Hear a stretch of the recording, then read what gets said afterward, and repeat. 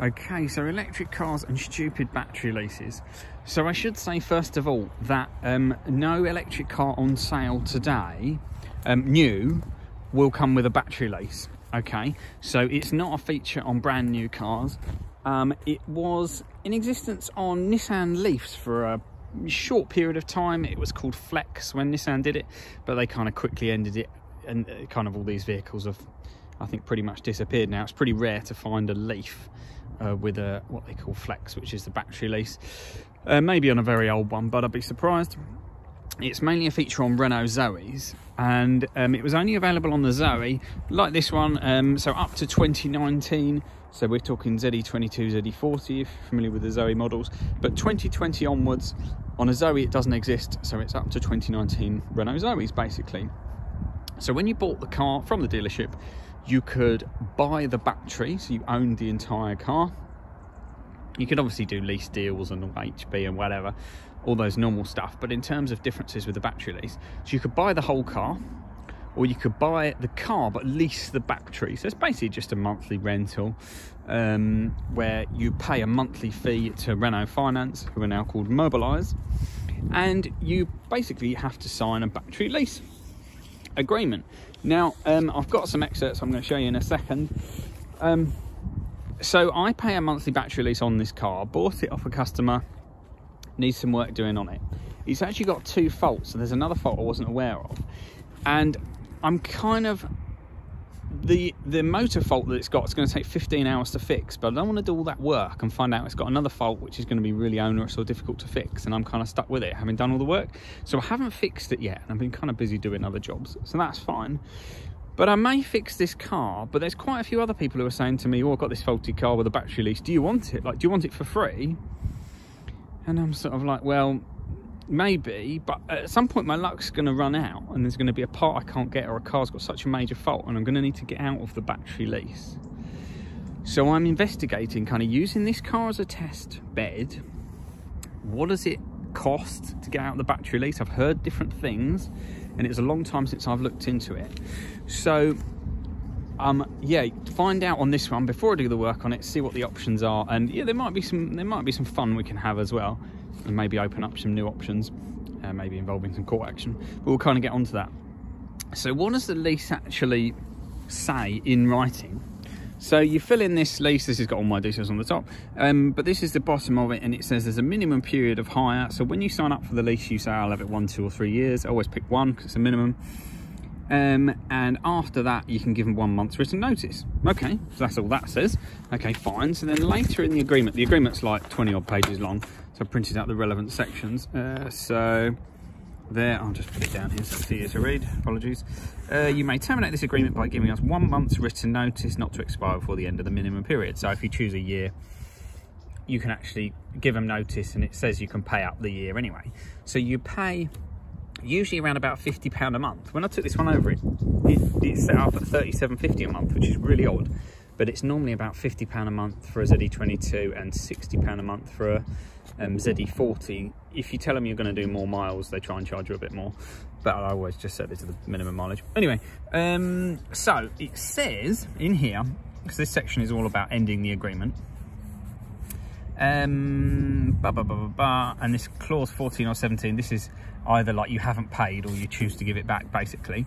So I'll be responsible when trying to end the lease for any battery removal or battery restocking fees, including that, incurred to us. Okay, so what's that all about? So I rang Mobilise, as they're now called, and said, right, I want to give you 1 month's notice. Oh yes, she said, I can accept that.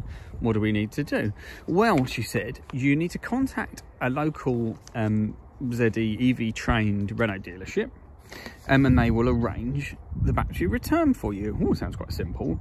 So I said, what might that cost? Well, she said they'd have to give you a quote themselves, but likely cost to remove the battery will be £450. Then there's a transport cost to send it back to France. and she said, from other people I've spoken to, what they've said is it ends up being about £1,400. And I said to her, well, I didn't pick up the battery from France, and that lease agreement, which I've just read, which is blown off the car, says you're responsible for removal and restocking. I said, it doesn't say anything about transport. So I kind of said, I think you're stretching this a bit. Obviously, the person you're speaking to is not the person who makes the decisions. They're just saying what they've been told. And she said, well, this is just the information I've got.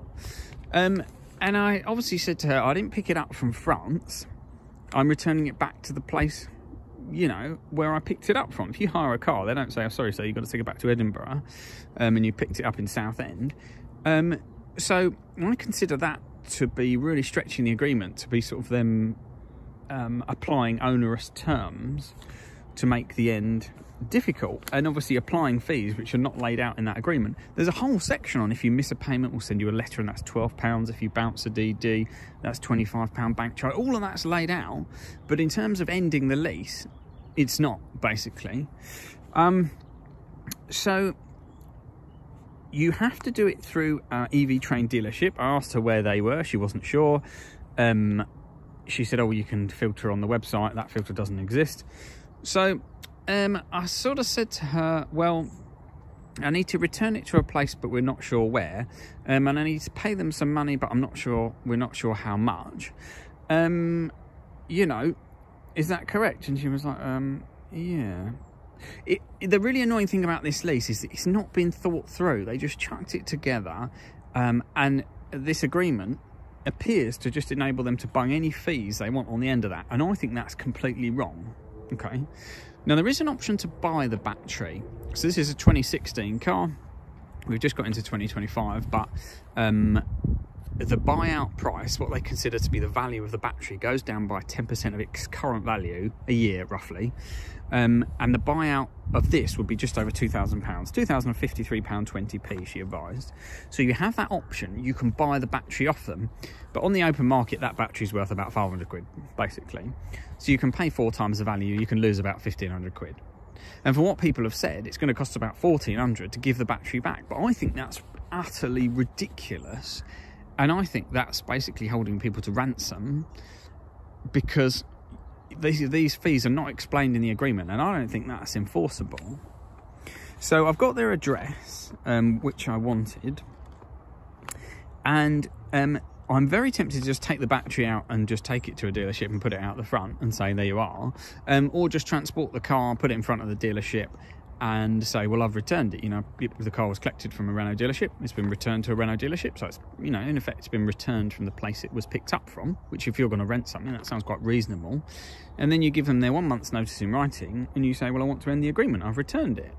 If you want to ship it back to Timbuktu, that's nothing to do with me. The lady explained that, it has to go back to France, or I think it's Paris, sort of thing. Well, it's like, well, yeah, you can ship it wherever you like, but the agreement doesn't say shipping costs. It doesn't say restocking fees, but it seems a bit of a stretch to ship it to another country and charge the person who's trying to get out of a rental agreement when they've taken it back to the place they got it from.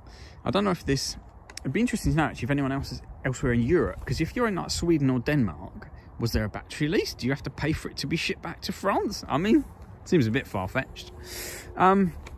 So we've got a couple of options here. I spoke to a dealer, rang up a dealer, a really annoying dealer group in my area. When you ring the local number, you get put through to a central dealership, a central call centre, and then they're like, oh, what dealer did you want? And you're thinking, well, I called the local number.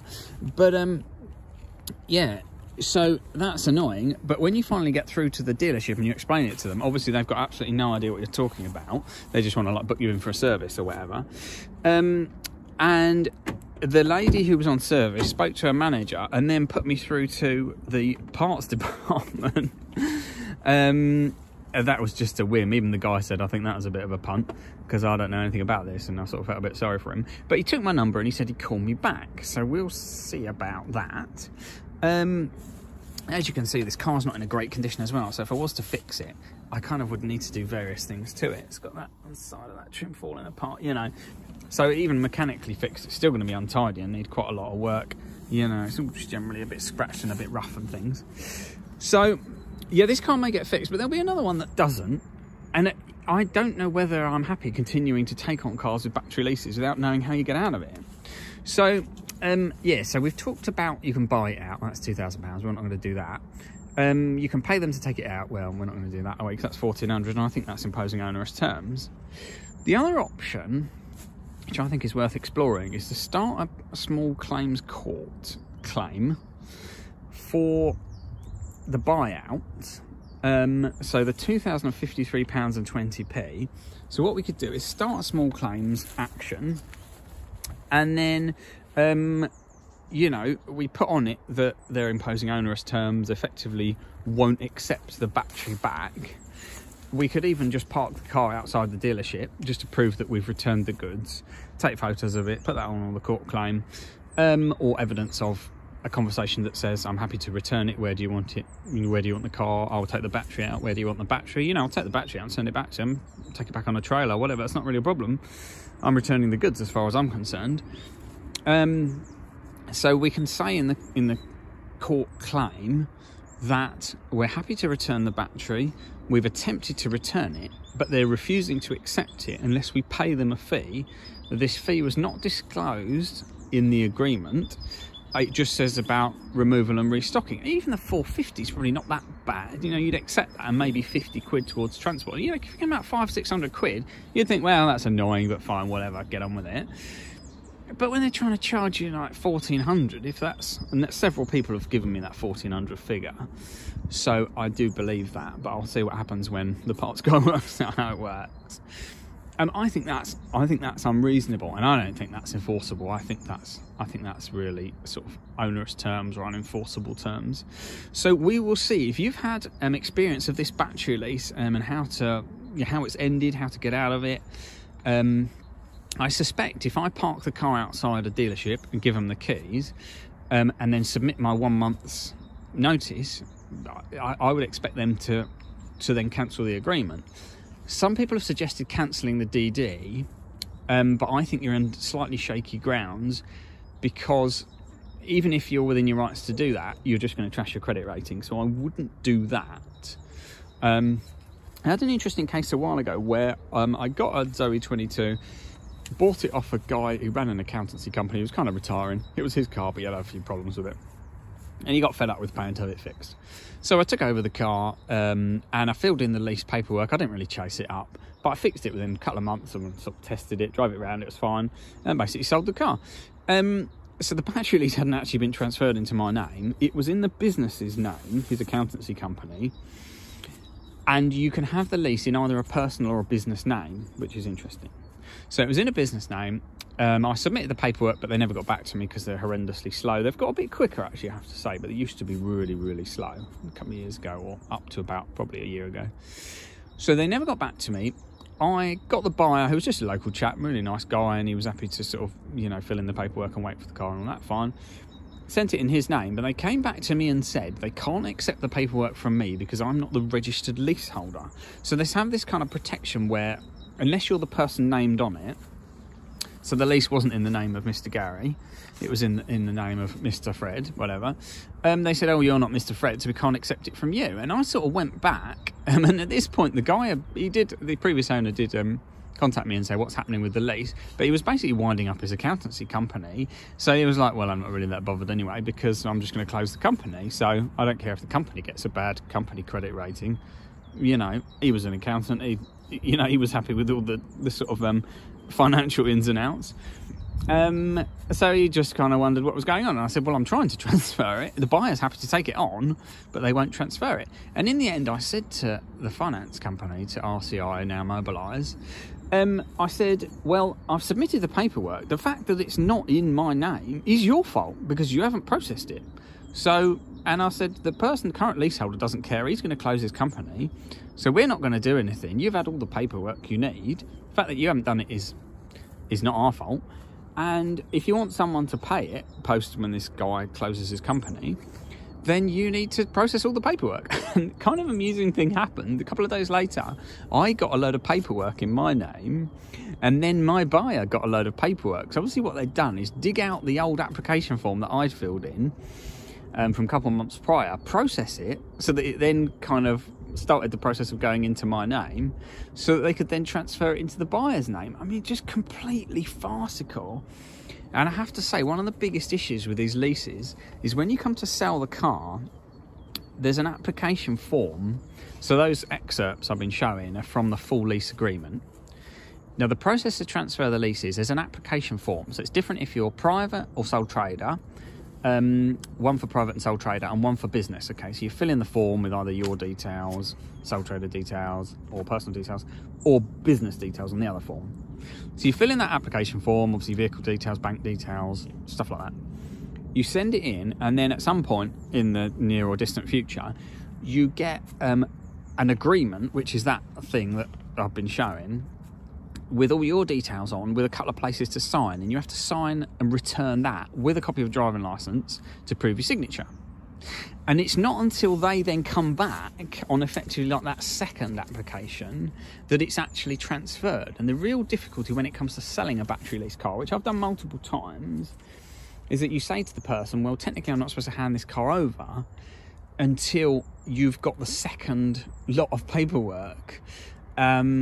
You know, having filled in the form, sent that off, then received the full agreement, and they do like a credit check and all that kind of stuff. But, you know, to be honest, usually I just let people fill the form in and take the car away, because who's going to buy a car? Like, yeah, I'll buy the car, yeah, brilliant, here's the money, shake your hand.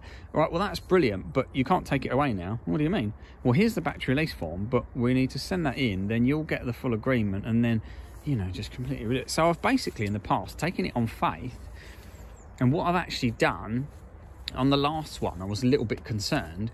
I basically retained the spare key, and I said to them, look, you know, if it's in my name, it needs to be transferred. It was kind of a local person, so I didn't, you know, sort of, it's difficult to know what to do. You know, if you've been through that as well, let me know, because that was the only thing I could think of.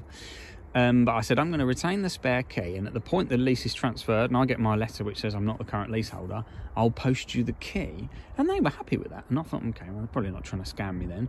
But, you know, the car could disappear, who knows? And I'm still liable until someone else takes it over, or I'm liable for the buyout. And that was a 2018 car I was selling. So, you know, it'd probably be about £4,000. So it's very difficult to know what to do. It's a really onerous process.